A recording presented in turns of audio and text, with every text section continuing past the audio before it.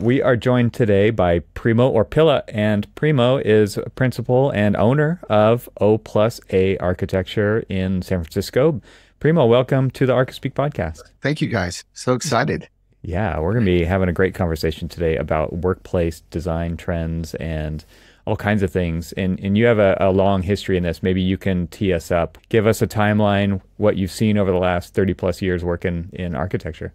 Yeah. So I graduated from San Jose State in 88, probably the worst time to come out of school and go into the job market. 89 was not a good time. And I didn't get the fancy job up in San Francisco or LA or New York. I got it in Sunnyvale, California, where I worked on pretty cool projects for Lockheed Marietta, Raychem. At that time, the Bay Area was, especially Silicon Valley, was really military complex. So all those companies were making satellites, tanks, weapons, and the only company that you might have heard of is Apple and Intel. Otherwise, there was no Google. There was no Facebook. It was very much a hardware driven economy down there. Hewlett Packard back then, right? Like HP. Yeah. HP. Xerox was still around. I mean, Philips, things that you don't even hear about today. And this is like the cycle. It's very much like every 5 or 10 years, all those companies kind of go away and a new company appears. So I started my career in the Valley, really got into what I would say the first version of tech workplace, and kind of saw a lot of how that was. That was Dilbertville, a lot of cubes, a lot of very sort of static workplaces with a conference room and a cube, and maybe if you're lucky, there was an office or two, and maybe 3 conference rooms shared by 250 people. At that time, there was no big focus on this agile work. I think we saw that. I think we kind of realized, after doing so many TIs and so many build outs with this formula, we kind of like figured there's got to be something a little bit better for, and the workforce was beginning to change. So I feel like this was the beginning of where you were seeing the .com. I don't know if anybody remembers that, but it was about a 3-year period where all of a sudden everybody had a .com after their name. Right. Right. So this was actually a great time for experimentation. I think the Valley kind of was looking at, especially entrepreneurs, hiring and maybe creating workspace in a different way than, let's say, their father or their families had worked several years at HP. And they wanted something different. So we kind of took that and we started developing new types of topologies of workspace. So I kind of feel like that was sort of the beginning, and then it cratered. And then we went back sort of to this old way of working because nobody wasn't, it was a bust. Yeah. It was an absolute bust. So you had millions of square feet vacant, that were tech companies that no longer existed.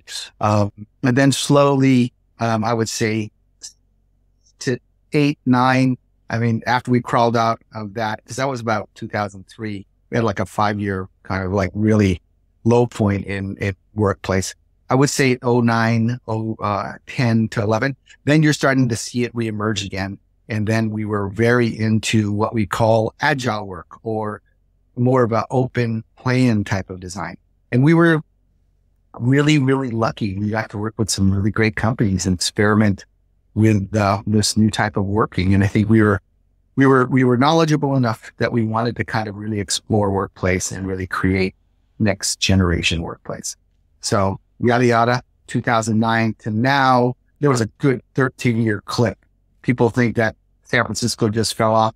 No, it went for like 13 years of just enormous growth with workplace, big headquarters, real focus on good design for these environments, because people were working their long hours. We used some of these amenities to save time. So the idea was like, what can we do to help people save time and create things a little closer to the workplace, as opposed to commuting and having to go to, yet again, get your hair cut or wash your dog. Everything was kind of brought into the campus. It was very easy to do things. So lighten your commute, lighten your load. So we have done lots of different workplaces for all different types of companies, and the culture, the community they build, the leadership, all sort of dictate what this space might be, because they're competing. We're in a very, very tough place for talent.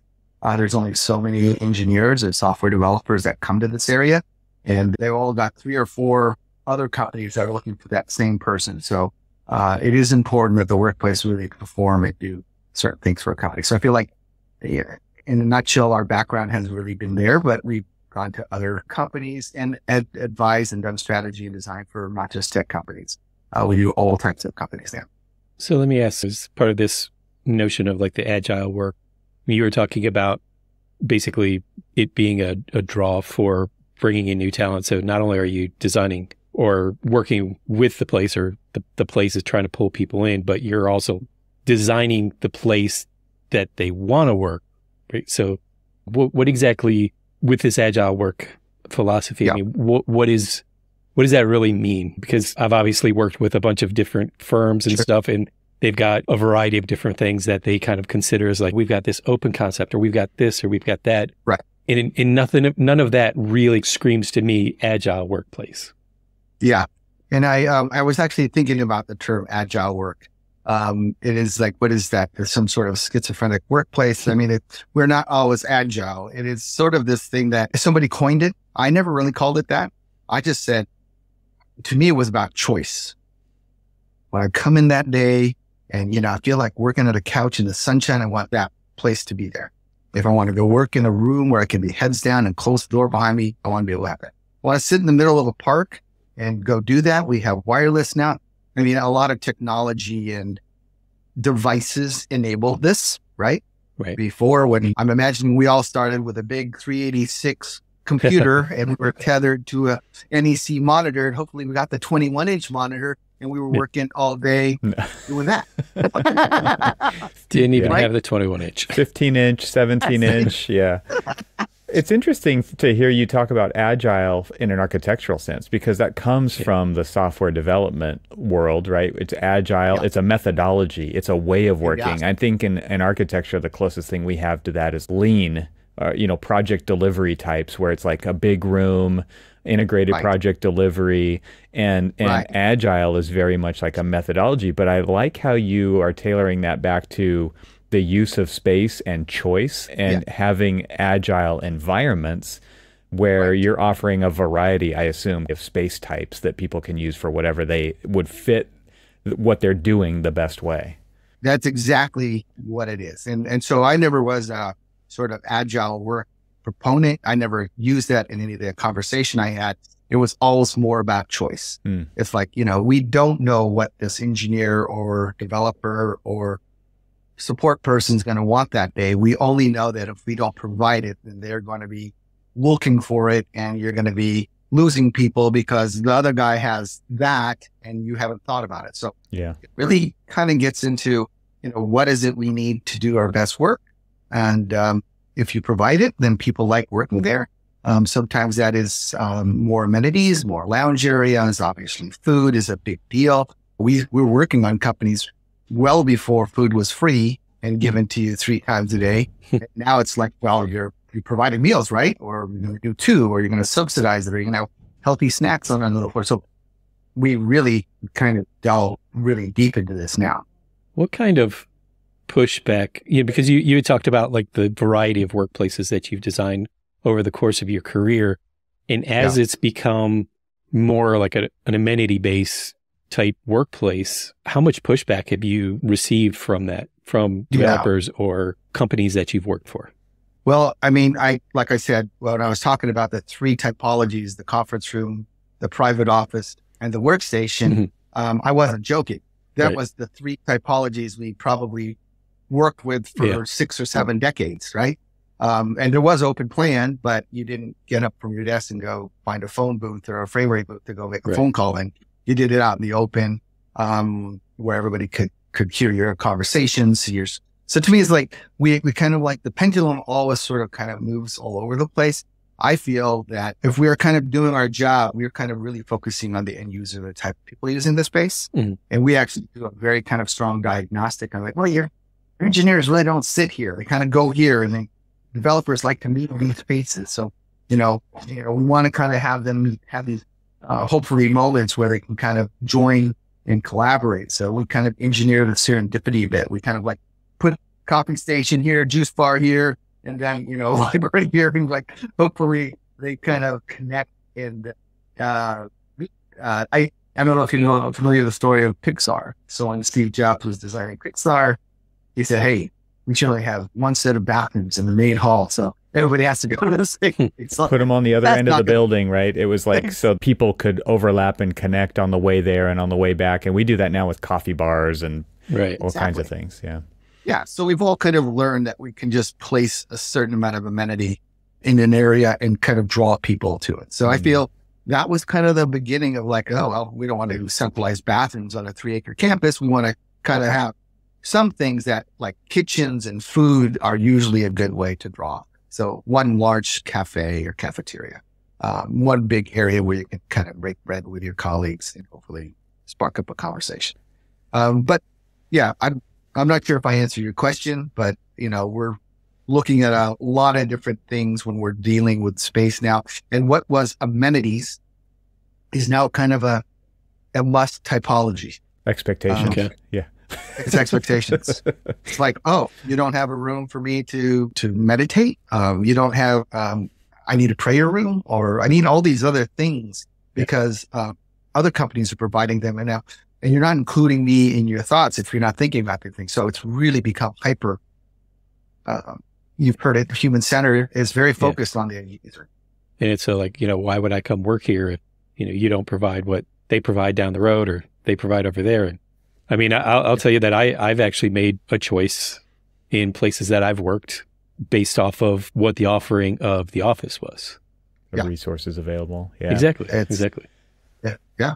One of the threads that's really kind of we've seen present in this series of episodes that we're doing is outdoor space. And you're in California. I imagine this is a big component. And I want to take that to the next level with this conversation, because I'm imagining the kinds of companies that you're talking about. We really need a tech-infused outdoor space. We need a lot of extra kind of layer of infrastructure out there to accommodate the kind of work that needs to happen. Can you talk about that? Yeah, I think, believe it or not, here we actually did have access to the outdoors, but I wouldn't say it was as easy as one might think.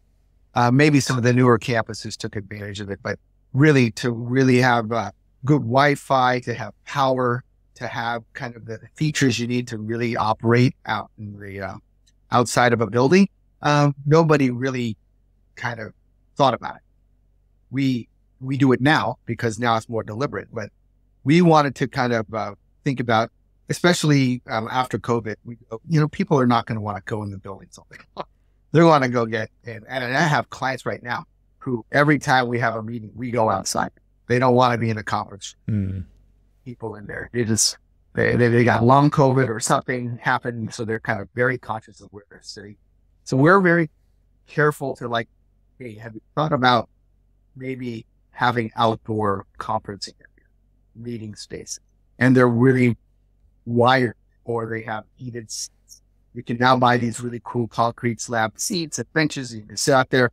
I mean, you don't have the problem as much as in Southern California, but here it's kind of cold in the morning. We don't want to sit on a cold park bench, so you kind of want to also provide the right product and the right connectivity and power. And then, can we have AV outside? Well, you can project. You can have outdoor speakers. So you kind of provide a lot of these things that weren't so readily available or thought about. So we're making a more deliberate push to make the outdoor a usable space, just not a sitting area. And you mentioned COVID. I mean, what else did COVID do to workplaces? I imagine, like, we experienced this working in architecture that, okay, now you went from one office to 100 offices because it's everybody's basement or spare bedroom or whatever. What did you experience, or what have you've been talking to all these companies, what have they experienced as they're contemplating how to get people back in the office, or why to even bring people back to the office? It's really interesting to see what some companies offered up in that time period. And a lot of it was to not lose people. So they said, oh, we're going 100% remote, or, we're going to, and a lot of them are walking that back because some of the challenges are culture. Culture is beginning to erode it and unravel at some of these companies. And they know that's sort of the magic sauce in a lot of companies, is to make sure the culture is really learning and mentoring and challenging each other. And it's hard to do that. And it's not really set up for like asynchronous, it's more transactional conversation. Mm-hmm. We have to stop. I talk over you. It's not like I'm in the room and we kind of take the body language and signals. Yeah, so I'm imagining technology will get better, and this might be something that will overcome. I always joke about like my son when he plays like a multiplayer game. I think the kids are in the same room with it, but no, they're across the street or they're in a different city and they sound like they're having a great time in a virtual play setting. So I feel like there is a generation that will adopt it and have that, but then we're also finding that they're not socially as prepared. There's definitely some nuances in what they're missing. Yeah. And I feel like this is where culture really either makes or breaks a company. And one of the number one things we're trying to do with these spaces is build culture, is build community. And most companies that are doing innovative work, not just innovative work, are finding it very difficult and productive levels have sort of dropped off because of too much remote work. So these amenities a lot of times are there to attract people back to the office. And one thing that we saw talking with multifamily architects and residential architects in this series is that they built a lot of these things at their house. And now they're going back to the office and they want to have those same amenities that they put in their house in the office. Yes. So it's attractive, but it's also, like you said, it's still kind of giving them what they want and what they need because it's all about expectations now. We've had 2 years to take our kids to work, to take our elderly parents to an appointment, wash the dog, whatever those things during the day that you kind of also do with your job. And they don't want to miss that. They want to lose that. They want to be able to sit with their kids and help them with homework. So I feel like, okay, so if that's the case, then let's take that option and bring it to the workplace. So we have a new typology, which is basically a private office family room that you can, and in some cases, there are some companies that actually I walk into a meeting or a conference area and I've seen a small kid sitting next to the parent. And it's because that company has 100% allowed you to bring your family to work. Not all the companies in the Valley, but I go, wow, that is extremely progressive because the liability and the concerns. But now it's like, dogs were one thing. Now we're bringing our kids and now we're bringing our parents. It's like, you need to kind of think of who your audience is and your employees and what their needs are, because you're going to kind of now be a provider of that. You need to think about it. Otherwise, somebody down the street is going to offer it and they're going to pick you over them for that. As you're talking, I'm thinking about our workspace. Where I work, we're actually nestled in the Under Armour campus.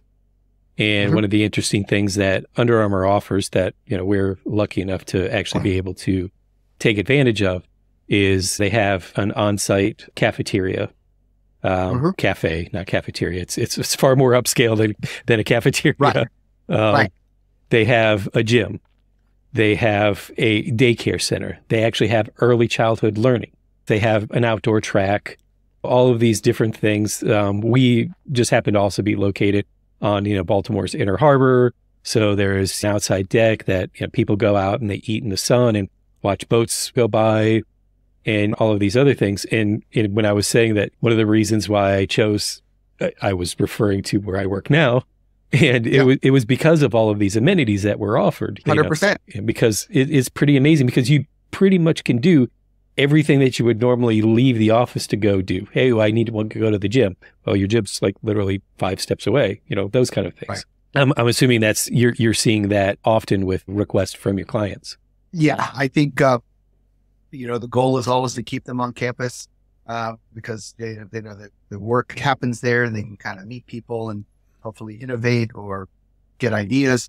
We have seen how just kind of putting a gym equipment on the floor is not as good as building like a separate gym. Yeah. Because the separate gym means that I'm going to a place and I can work out and there's a trainer and it feels like it's not just an add-on to the floor. So you need to kind of really look at them and go, okay, what's the investment? And the return on investment is like, well, everybody keeps on going to the gym. And by the way, they come to work now because they want to work out now. So I feel like it is definitely something we've seen is like, gosh, I thought it was like, we're going to build an entire building and just dedicate it to gym equipment and a juice bar and yoga.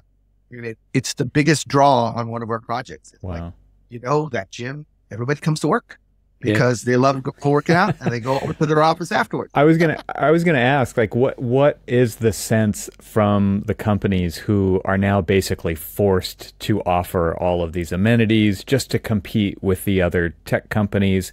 But it sounds like, based on what you just said, that like it's super successful. And so you get to, as the designer, when you're going through that kind of discovery phase and the programming phase of the project, and you're trying to figure out what's going to be in the project, you can point at those success stories and say, like, it actually works. Like, it is an investment, but it actually works. I mean, we honestly have put together case studies because we got to talk about this. Yeah. And this happens to be an athletic shoe company. So it's very easy for them to invest in that kind of stuff because everybody there is an athlete and they bring athletes in and it's like, oh, well, we need this thing as a part of our market. No, it's become a real draw. Yeah. And there's some companies that go, well, we want you to go home. We don't want you to stay here. And I get that too. That's like, don't provide a gym then, provide something else. I think it's really based on the type of company and the community they're building. Right. But I think you brought up a good point earlier about that it's also a way we kind of kept starting to say marketing, but then kind of like veering away from saying marketing. But it's a way to market your company to draw in talent. Because we even see this in higher education, especially when we're looking at additional types of buildings or types of spaces that we're designing, because they're trying to draw in the top talent for say medical research or whatever else. And it sounds to me like you're creating not only the workplace but also the branding place to be able to bring in top talent to that place to compete against the other athletic shoe companies that competition. And if it's not that, if it's a software company or hardware that make widgets, it is about alignment. It's about like, I'm going to do my life's work here. I want to go to a place where everything that they're speaking to me, I align with their vision. I like healthy foods. What they value. What they value is really also, we call them basically principle. What are your core cultural touchstones and values? Because we need to make sure that's a part of this design. Right. Yeah. If people don't understand that, that's not specking colors and paints, being somewhat scientific about it. It is like your culture really needs to read through in this environment, the way you treat them, the way you kind of feel space should be curated. People notice. Like if you take one lounge, you clone stamp it 50 times in the building, guess what? Nobody uses those lounge spaces. If you curate that space and you kind of do it with a little bit more love and care, it's like, oh man, look at, they put a board game down or they do this. So it could get a little cheesy at times, but I feel like it's okay to kind of at least have that conversation with them because they more or less go, well, I didn't think you needed that. Well, you kind of do need that. I want to get back to the outdoor spaces because I think that's such an ambiguous term, especially when it comes to workplace, because there's like outdoor amenity type spaces, but then there's actually working outside, like getting work done outside. Some of the most interesting outdoor spaces that I've experienced, Cormac and I actually together were at the AIA conference on architecture in New York City, and we got to walk the High Line, right? And I saw images of your work, and I'm like, this is like the High Line, like that. And because it's so good at creating spaces that it's not just wide open space. It's not an alley, but it's integrated seating, integrated workspace, integrated vegetation, lighting, technology, people watching. Like on the High Line, you're on bridges looking down over traffic, and there's like a mini amphitheater. And so I would love it if you could kind of talk about outdoor space types and zones that you're designing, because I think it's such an ambiguous term just to say outdoor space. Yeah, I think, if you take the workplace and you have the different typologies, we need to have the same access to typologies in an outdoor setting. So if you have a theater, you need to be able to create some sort of outdoor lawn theater.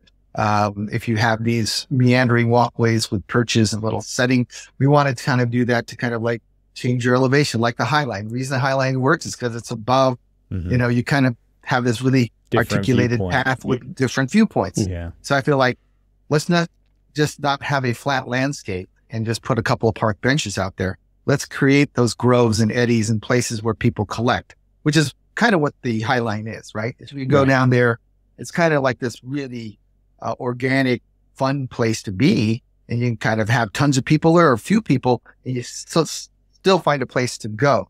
And I feel like a workplace is like that. Yeah. Workplace is not just a row of cubes and a phone booth and a thing here. It's like all these different moments that I could at a second, I can sit down, put my laptop and work.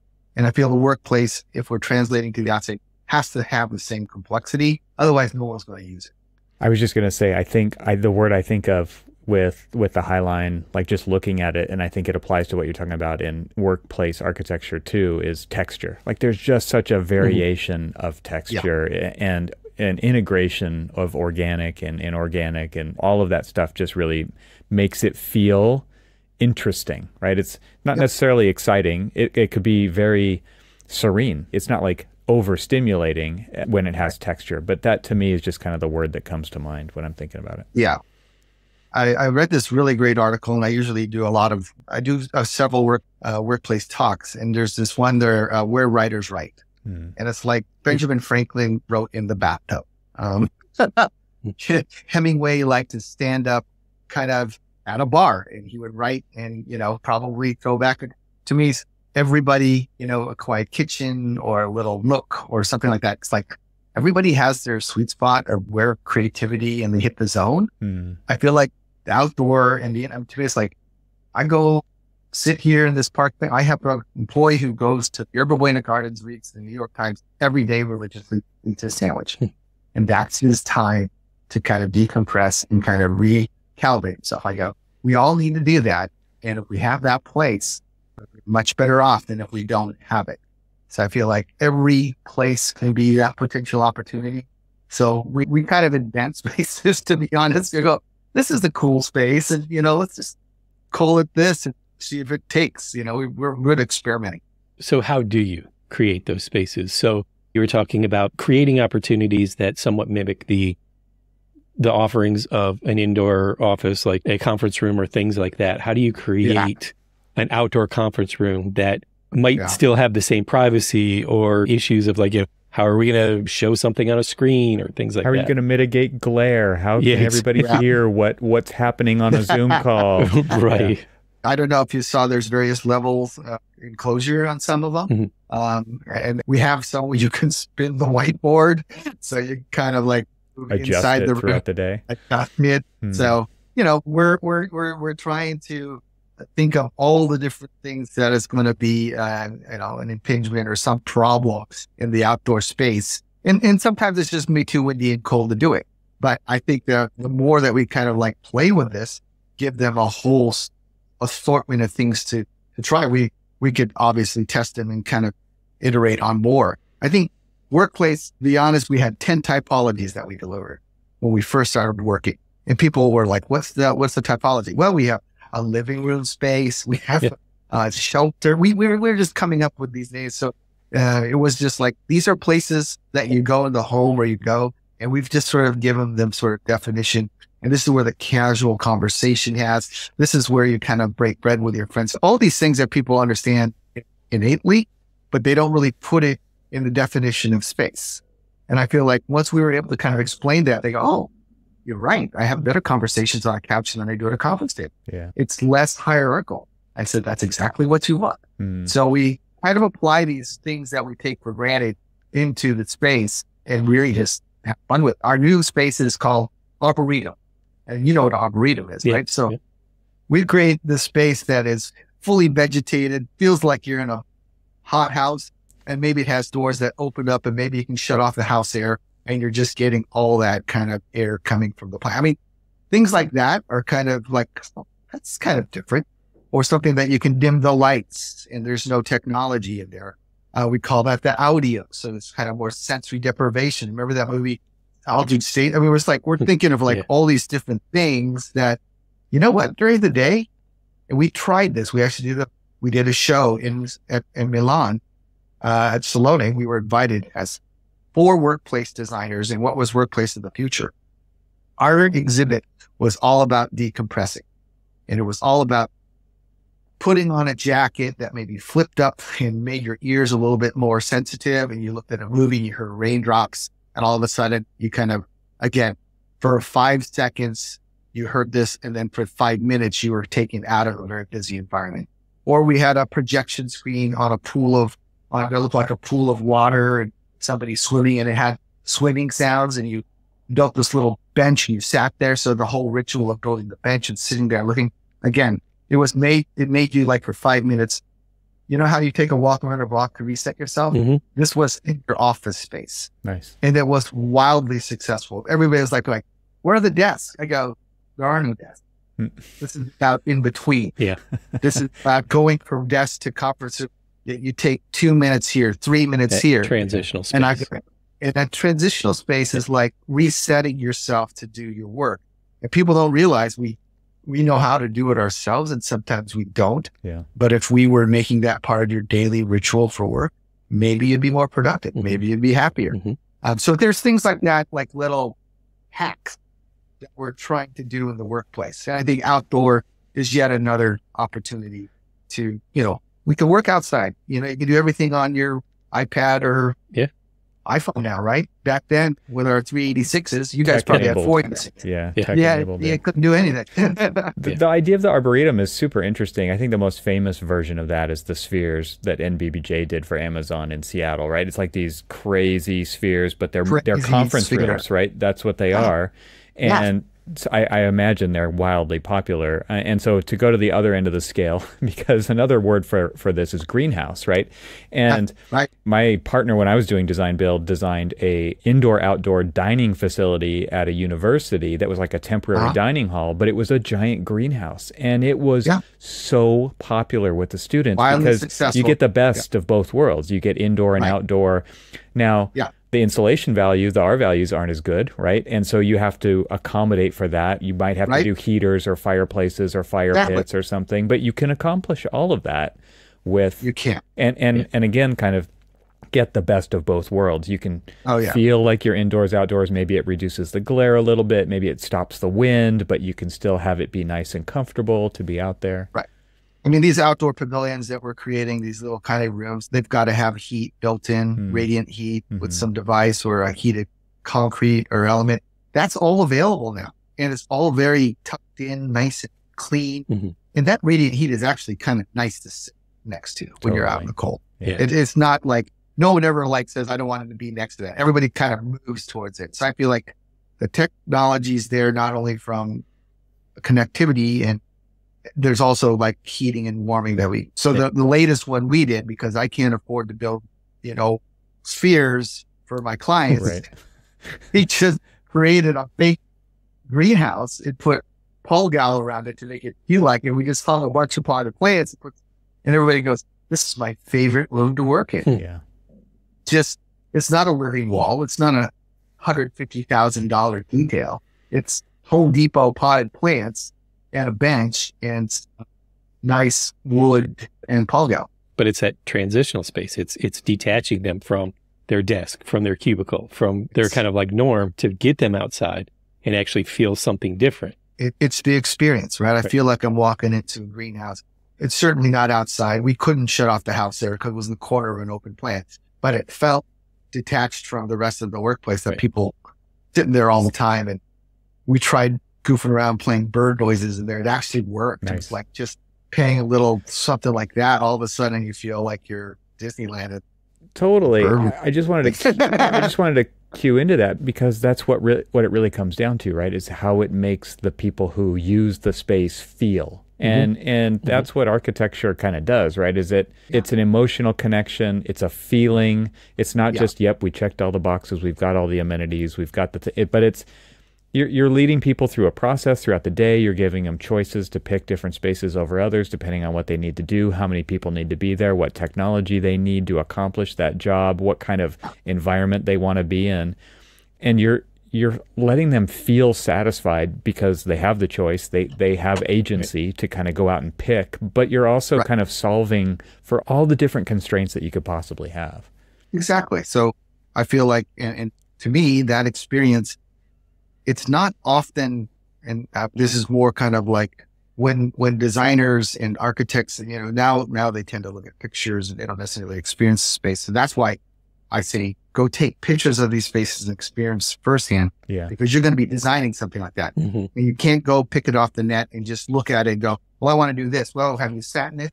Do you know what that experience is like? Think about your favorite place to do your work, take pictures of it. And I want you to write me a page of why you like that space. That is kind of what we're getting to, is like that real experiential moment that you only know when you're in the right place, and it has that smell and it has that sound and it makes you feel comfortable. So it's getting that curated, which is fine. I think it shouldn't. Should be that level of detail. Well, maybe to wrap up, Primo, this has been an awesome conversation.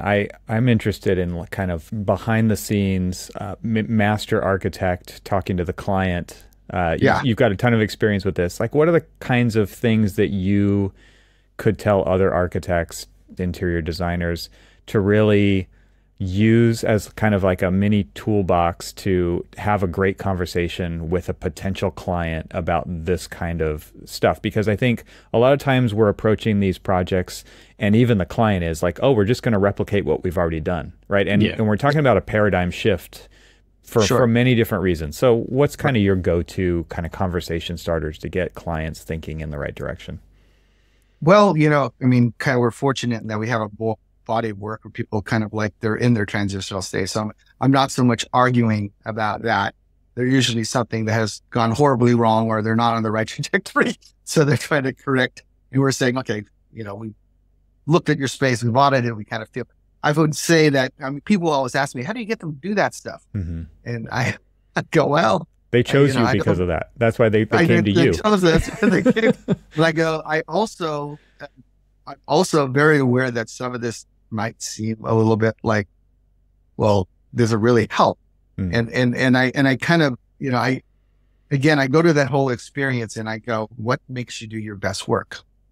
What is going to bring the engineers to that place where you're innovating again, or your marketing company is making great whatever it is that you're trying to do in your company? Try to understand kind of where they're at in that. And then you try to help them create the environment that's going to cultivate and inspire that work. To me, it's like, if people aren't engaged, then you're going to get so-so work. If people are engaged, and maybe it's because we're on the West Coast and this innovation and this stuff is a big deal, but I feel like I've been successful in the Midwest with this. I've been successful at colleges. I've been successful at hospitals in healthcare. And I don't even do healthcare, but I do now. But I think the thing is that no matter if you're a line worker or if you're a support person or you're a top engineer, space matters. I feel like our space is archaic. We're already kind of in a new chapter because of COVID. So everybody's like, well, I've got my company 2 to 3 days a week. I'd like them to get them to 4. Okay, well, let's look at that. What is the mechanisms? What are they doing? Again, taking their kids to school, taking a family member to all these things. You need to really do the research and do the kind of, when I say it's sort of to me, it's like everybody has something that's not quite right with their company, and we can fight it out if you let us kind of do a little deep dive into what your culture and community is about. And that means asking employees kind of what's working and what's not working. Sometimes you don't get that. So sometimes you have to take a sampling from the folks, but we can kind of usually right away tell. And it's really problem solving to that level of experience that they don't normally think is important to the end user. And maybe that's where you start. It's like, why are people enjoying your workspace? Well, you've got 10-year-old cubicle furniture and you have one conference room shared with, 50 people.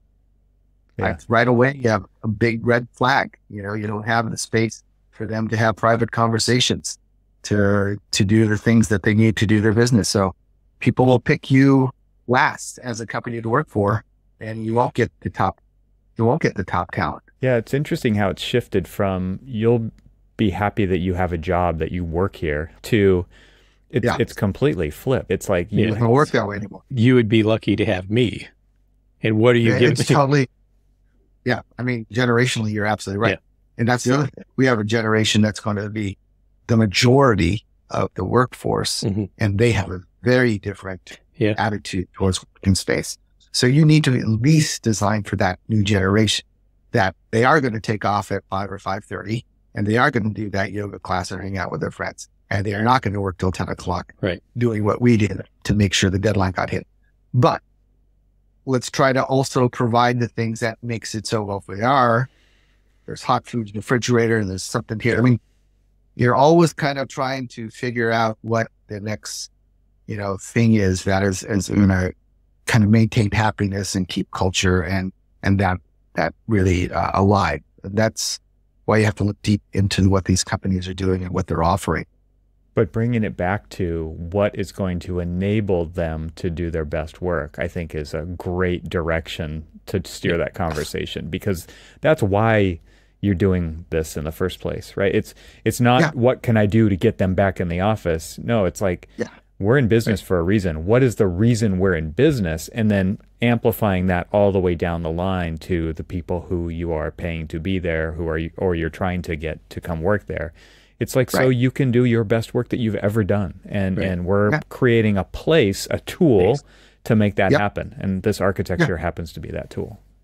Yeah, exactly. I mean, placemaking tool, whatever it is, it's really, if we don't think about it to that level of detail. And I think, to me, it has been about like, let's get a place where people align and want to do that great work. And some spaces just don't speak to you that way. And that's why they don't get the best talent. They don't often have the best productivity. Well, Primo, this has been fantastic. I've learned a lot, and I'm going to put pictures of kind of some of the spaces that we would talked about in the video version of this. So if people are listening on the audio version, they'll need to go over to YouTube to look at it. But I think to truly appreciate the kinds of spaces that you're talking about here, it would be great to see those. And so thank you for providing those as well. And we'll put links to your website in the show notes for this episode. And is there anywhere else that people can find out? Maybe you want to say the website and so everybody knows what it is. It's O-plus-A.com. It's terrible URL, but you can't plus signs. And we didn't know that when we came up with our freaking name. So O-plus-A. It's long and it's terrible, but you can find a lot of good stuff. I do occasionally do a lot of talks, so be kind of on the lookout for that. I'll be doing something on AI next week on a panel in LA. Oh, interesting. And I do try to teach and lecture when I get a chance. So I do enjoy teaching it. Well, Primo, thank you so much. Yeah, thank you. Fantastic.